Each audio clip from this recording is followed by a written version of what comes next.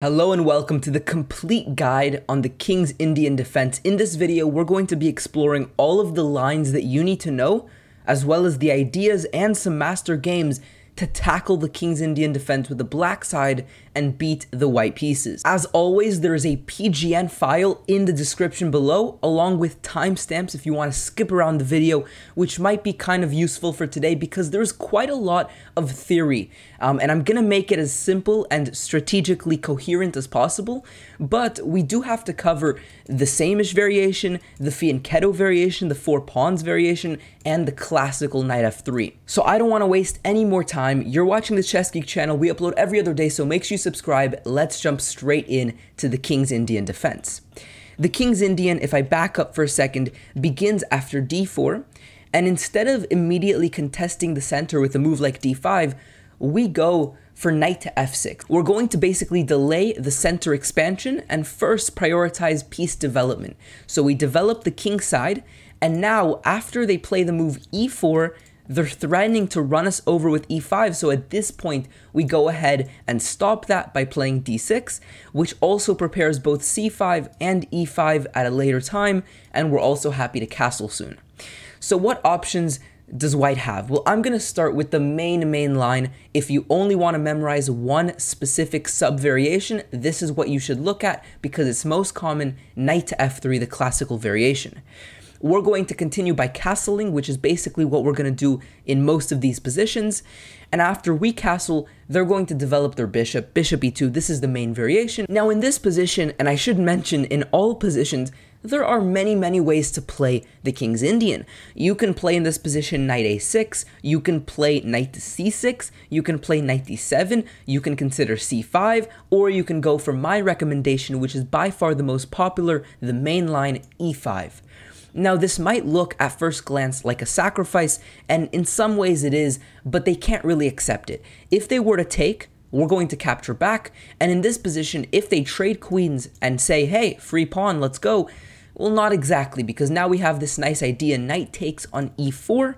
If they take back, we're going to take, we regain the material, we have better development, our king is castled, we're going to be able to continue our development with bishop f5 with tempo, get the knight out. We have more control over the d-file. This is a position where black is already equalized, if not better. And so alternatively, they could try to throw in this position the move knight f7, a desperado to win a pawn and then take the piece, but this loses because we now have bishop c3 check, and now we take, and if you count the material, we're up an entire piece. And so that's an important detail to notice because this is basically the justification for the pawn sacrifice and the reason that they cannot accept it. I should mention, they don't have to take directly, and they can instead first start with a move like bishop g5, but in this position, you can play a bit precisely, and this is an important one to know. You go rook e8. You defend the pawn, get out of the pin, and from here, it's a very casual way to continue. Essentially, what we're going to do after they castle is we're going to play knight a6. Now, why do we get the knight out from here? Well, first of all, it's heading towards c5 to put pressure on the pawn, but further, we don't want to put the knight on c6 because then we're blocking the move c6 for us, and this is a huge move to understand. In any endgame situation in the King's Indian, put the pawn on c6, it greatly restricts the white knight and makes progress for the white pieces really difficult. And so, for example, they're going to get the rook in, we go knight c5, put pressure, they're going to move the bishop and defend, and now c6. We continue to just harass their knight. They can't really, make progress now, and our continuing ideas is basically to develop the bishop and continue from there. For example, we can go h6, and if they move the bishop, we can continue by rerouting the knight towards here, maybe with the other knight, get the bishop out. This is roughly equal in this position, and we're certainly not worse. And so going back, this is the main idea if they were to take the pawn, and so they're not going to take, and instead they're likely going to ignore this and just castle. So what do we do now? Well, here comes an important move, knight to c6. We're putting pressure on the pawn, we're encouraging them to push, but now we play the move knight e7. Now, what is the idea with the move knight e7? Well, one of the things to notice, they have an advantage on the queen side. They're going to try to progress and eventually run us over on the queen side. And alternatively, in turn, we're going to make progress on the king side. And the main breakthrough is f5. The knight now nicely supports this breakthrough. And I have a nice game example to illustrate this concept.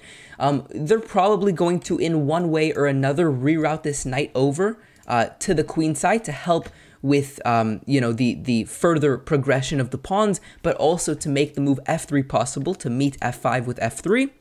And I have a nice game by Hikaru Nakamura, one of his immortal games, which beautifully illustrates the main essence of the King's Indian. They're launching ruthlessly on the queen side, and we do the same on the king side, but there's one key distinction. We don't have a king on the queen side, so even if they crash through, at the very least, we can give away a couple of pawns and survive. For them, they don't have that same luxury because we're going for their king directly. And so this move of going g5, making room for the knight, and also again continuing to make progress with the pawns, and that's the way that you make progress in general in the King's Indian. You build up a strong pawn chain, and with the aid and support of the bishop and knight, you're going to continue pushing your pawns. And so we see this rook to f7, defending a little on the queen side, adding flexibility on the king side and helping with the attack. And this is a really nice game. It's one of the immortal games of Hikaru where he sacrifices a lot of pieces, sacrificing the knight here, and then the queen is hanging, but he doesn't care. He takes the rook, because if you take the queen, it is mate. Very beautiful. And he continues to sacrifice the queen here. You'll see bishop to h3. If you take the queen, it's mate. And so you can see how fun the King Indian can be when it's played right. Another sacrifice with the queen. I'm going very quickly through this game because we've reached, a very specific endgame, middle game position. It's not so much the theory anymore, but it does illustrate the beautiful ideas that exist in the King's Indian. We have knight takes e5, and again leaving the queen hanging for a 6th time, because if you take, it is checkmate. And finally, Hikaru manages to regain some material, and this endgame is completely winning. You're up material, and white resigned. So going all the way back, you can see how fun the King's Indian can be. You sacrifice your pawns, launching them at the opponent, and then use your minor pieces, your rooks, your bishops, and sometimes your queen to attack the king. And again, you can see that the attack on the queen side for white was fruitless because there's no important piece there. We're not, in risk of losing a king, losing the game. They're at the very worst going to take a couple of pawns. Now, I do want to go back until this moment, and if you recall, white ignored the tension after e5, they castled, we go knight to c6. They don't have to push. They can defend the pawn, but now we have the move knight g4. This is a nice way to add the knight, to add the pressure. We're threatening to, get up the bishop pair and again continue to go for our f5. We're insisting on breaking through, and this f5 pawn push, this is the way that we usually are going to make progress. Now, finally, they have the ability after e5 to push. Now, in this case, we don't have the ability to reroute the knight via c6, but we do have the ability to do so via a6. I prefer a6 over d7 because the bishop is now open and the knight is still heading towards c5. And, this is a very peaceful situation. The center is locked up. And for example, here, we don't want to give them the opportunity to go b4. Notice they did not have that opportunity here because they hang a pawn. So they defend the pawn, and now we don't want to give them the opportunity, so we go a5 to stop the move b4, and we essentially have total control. We control the queen side. They can't kick away this knight, which is a huge menacing piece over here. We control the center with our knights, and at some point, we can look to make some expansion as well, the typical idea of going f5. And so in this position, when they force our hands by locking up the center and not giving us as much mobility with our knight, it does mean that we're not going to get as much of a dangerous attack, but at the same time, there's no counterplay for white. They're not getting any attack on the queen side either. So this is a far more peaceful and calm way for the game to go, and it's definitely not something that you should be scared of. So this takes us to the end of the classical variation. If they just develop our pieces, we quickly launch with e5. I know that was a lot to take in, a lot of ideas. I'd urge you, because this is the main variation, perhaps rewatch this. Again, there's a PGN down below, so if you want to play through the moves yourself, you're more than welcome to do so. I think this is the main ideas to capture. But now we're going to look at some of these sub-variations that are still important to know, but just not as important or critical. One of those is the same-ish with f3. The main idea of the same-ish is to play the bishop to e3 quickly, and then bring the queen out to d2, And the reason that f3 is so powerful is because it could help with an attack with g4, but also it restricts the knight from coming to g4 and harassing the bishop like we saw in a couple of the variations previously. And so what do we do? Well, this doesn't change the first move. We're going to castle. They're going to go bishop e3. And here I recommend the move c5 instead of the move e5. Now, why? Well, at its core, this bishop can become very, very powerful. And especially because they immediately took the time to break out their bishop, this pawn here is weak. It's undefended. And so if we can open up this diagonal, there's going to be weaknesses that are going to be hard to come back from. And so that's kind of the strategical justification for going for the immediate c5. Now, what's the tactical justification? Because aren't we just giving away a pawn? Well, if they choose to take this pawn, and they take here, we're going to take back, and it is true that they can take a pawn. But, again, because this diagonal is open, because we have a superior lead in development, they're attacking this pawn, so knight to c6 defends. We're going to be able to win back likely the material. Their king is in the open. We have a lot of compensation. The engine also corroborates this. I mean, we're doing completely fine here. The knight develops. We can go b6 and attack the bishop. We can then develop our own bishop. We're getting the other rook into the game, and we're going to be able to put some immediate pressure on their center. There's a game example that I want to illustrate here that shows this. You saw this rerouting maneuver, and eventually the pawn here becomes weak. Notice they can't really defend it because, again, then this bishop becomes so powerful. There's a ton of ideas here. For example, knight takes f3 comes to mind, but as the engine just showed, this is even stronger. Of course, we attack the bishop. They don't have the move bishop b4 as well, and the knight is hanging. We're winning a piece. And so going backwards, after the move here, c5, they gave back the material because they had to. They had no other option. It was necessary to give back the material to try to survive. But still their job is hard. In this endgame, all of our pieces are in the game, far more active than our counterpart pieces, and we simply, can slowly maneuver, get the king in, and see kind of what gives, and eventually Black managed to break through here very successfully, very convincingly. In this endgame, their king got more active, their bishop and rook has always been more active, and finally, the pawn over here manages to promote. As you'll see, we have d2 and eventually takes. If they were to take, of course, we can promote. I mean, I'm not very thorough in this analysis because, frankly, this endgame is not so important to understand the essence of the King's Indian, but you see that very quickly we managed to get a nice initiative, a nice advantage. We were always in control because their king never got to safety, and that's sort of what happens in this sacrifice line where they choose to spend the time to take the pawn. Their king doesn't have the time to get safe. Now, alternatively, after c5, they don't have to take. So, for example, they can go d5, but now we go e6. And this kind of transforms now into a Benoni structure, where essentially, and I'll show this a little later in a different variation, we're going to try to expand on the queen side. We kind of have this center all under control, and so you're going to be able to kind of see how this progresses in a little bit later as we move on to a different variation. Let's now go ahead and look at f4, a very aggressive option.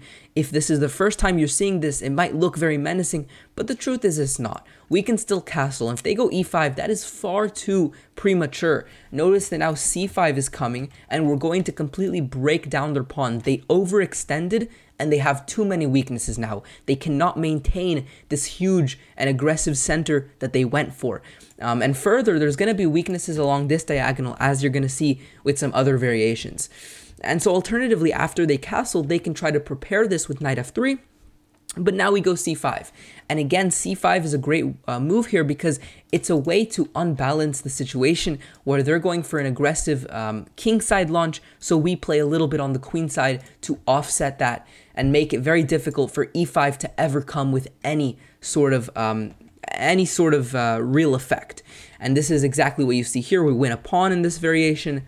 I mean, alternatively, they don't have to push. They can go d5 instead, but now we go e6. And this is, again, what I was showing, where we're going to go eventually for this Benoni sort of structure with a queenside expansion, and something like this doesn't work. Queen a5, and we have a lot of pressure.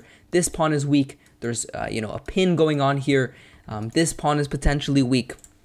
you know, we have this all under control. And finally, if they choose to take this pawn on c5, then we go queen a5, another idea where we're sacrificing the pawn once again because we're getting huge play. And this is a really simple way to see that black is completely controlling the position. I mean, we're threatening to just win a pawn and completely crash through.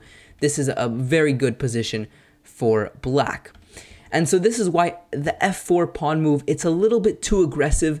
It doesn't actually carry much merit because we can quickly destroy it by playing c5, where they don't have the security, they don't have the defense on the center in order to launch these pawns. And so c5 is a very nice way. Our king is safe, their king is not. And so we're going to open up the position and utilize that fact. And so, ladies and gentlemen, this takes us to the final variation, which is the fianchetto variation.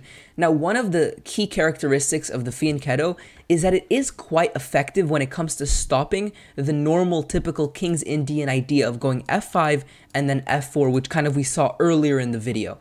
And the reason for this is because the pawn on g3 makes it so there's a good grip, and so f4 is not as effective as it typically is. And therefore, because the kingside launch isn't so effective, guess what we go for? We're going to go for c5 and go for a queenside assault. You can see how flexible this system is.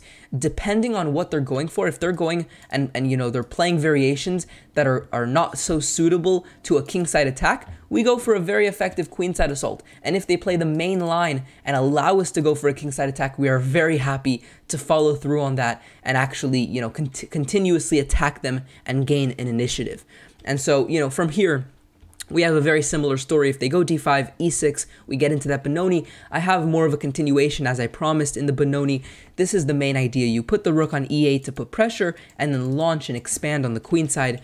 And the moves, they really play themselves. I mean, these are so natural moves. Rerouting the knight, you know, using this pocket now for the knight, and just putting the pieces where they belong. This is already a winning tactic here where we're attacking with the knight. The knight here, we're also, you know, threatening to win the bishop, and they can't do much. I mean, if they defend, we're going to win the knight anyways. It's a very difficult position to navigate for white, and it's again because we have this huge control on the queen side matched with this huge bishop that's eyeing down this entire board. If this bishop opens up, if the King's Indian bishop gets that, you know, breath and the air that it needs, then it's really difficult for white to maintain any level of defense. And alternatively, if I go back one last line, after the move c5 here, they can choose to take once again, but again, it's just not so effective. We're going to take an endgame like this is not scary whatsoever. We're going to put the bishop on e6. It's quite difficult to defend, for example, b3, knight takes e4. Whoops, you're already losing more material again because the bishop opens up. And so it's difficult to defend this pawn. We already have the initiative. We're the ones throwing the punches. It's really difficult for white to navigate these positions. So hopefully you enjoyed this video. That kind of takes us to the end. We looked at f3, the same-ish. We looked at the fianchetto and also the line of f4. All of these three kind of sub-variations we meet by going c5. They're playing on the king side. We're going to attack on the queen side. And if they go for the main line and try to play instead on the queen side with this expansion, well, then we go for the king side assault with knight to c6 and knight to e7 and attacking like that. Hopefully you enjoyed this video. I know there's a lot to take in, so I'd urge you to use the PGN in the description to go ahead and study the moves for yourself. Make sure you subscribe if you're new around here and like what you see. Like this video if you learned something new from it, and I'll see you guys next time. Peace out.